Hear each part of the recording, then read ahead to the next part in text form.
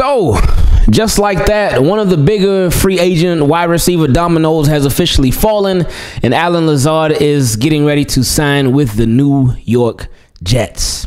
Allen Lazard, former Green Bay Packer, former wide receiver for Aaron Rodgers, and he could end up being a current wide receiver for Aaron Rodgers if everything goes as expected. It's like we're just waiting now. We're just waiting. And I'm sure you all have seen a report that said Aaron Rodgers, I'm not sure how true it is or not, but it said that Aaron Rodgers sent a wish list of receivers to the Jets that they need to try to acquire. So I don't know, man, but this would obviously be somebody who was on that wish list.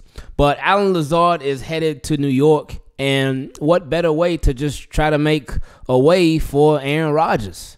It's like we all just waiting now. We were waiting and watching and wondering like when it's gonna go down.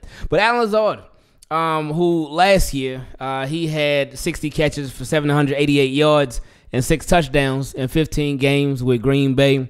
Now he takes his talents to New York, so it won't be nothing for him. He's already used to the cold and whatnot, so it ain't gonna be no big lifestyle change or anything like that. But it will be a lot busier in New York than it is in Wisconsin. But again, it's a 4-year, $44 million deal, so $11 million per. But the real numbers, the numbers that matter the most, the guaranteed money. And trust me, a lot of us been getting a lot more lessons, especially recently, when it comes to guaranteed money, if you know what I mean. Anyway, his deal has $22 million guaranteed, so exactly half of it is guaranteed. I mean, $22 million, that's a nice little come up for Allen Lazard. So it was said earlier today that there was another team that was sort of going back and forth between with the Jets for Allen Lazard services.